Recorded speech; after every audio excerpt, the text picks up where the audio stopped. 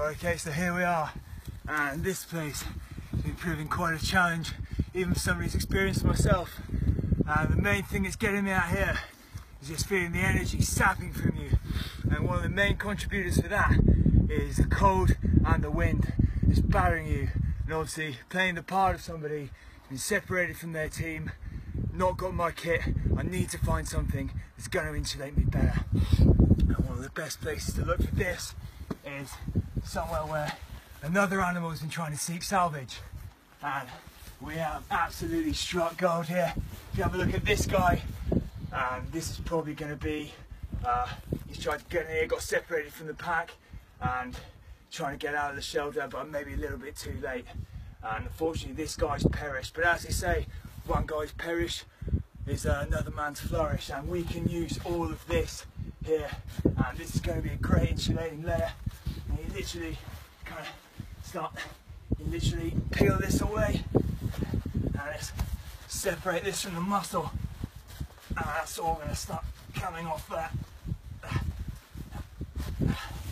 Tight around the joints, and this is all just going to start coming off there. And you can see there's a fair bit of meat on this guy, so he's going to be keeping me nice and warm.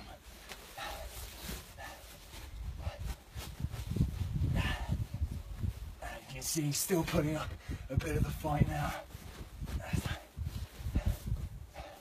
And this is absolutely going to sort me out in this kind of climate, and this is essential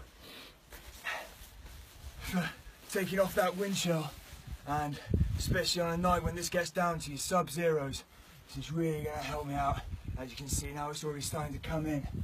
And another good thing about these guys is that around the neck is where they store their water, because they could be moving for days without any sight of a river or stream, and they store this all around this neck area. So if I can just like, there you go, this guy, and you literally split this open, this is literally good to go straight away.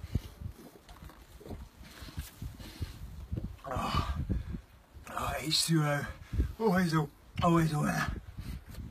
There's no time to hang around. This is where the front's coming in. So let's go.